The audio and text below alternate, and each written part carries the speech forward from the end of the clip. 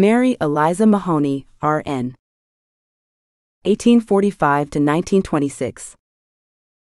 Mary Eliza Mahoney was the first African-American registered nurse in the United States. Her parents were freed slaves. Mary Eliza Mahoney was born in 1845 in Boston, Massachusetts.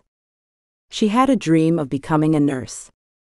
When she was a teenager, she started working at the New England Hospital for Women and Children.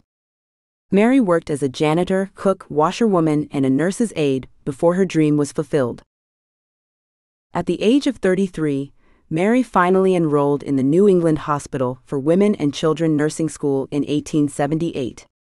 The nursing program was a lot of work. Out of the 18 trainees who enrolled, 9 continued with the program. Mary was one of the 4 to complete the program in 1879, making her the first African-American registered nurse in the United States. Even though Mary was a registered nurse, she still experienced discrimination.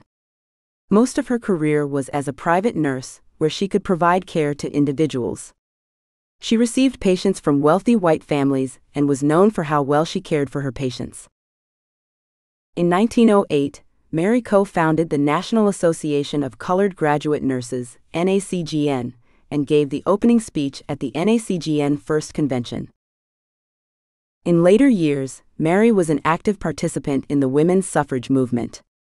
When the 19th Amendment was passed, she was one of the first African-American women in Boston to register to vote. Sometimes when you're younger, you have an idea about what you want to do. That's how it was for Mary.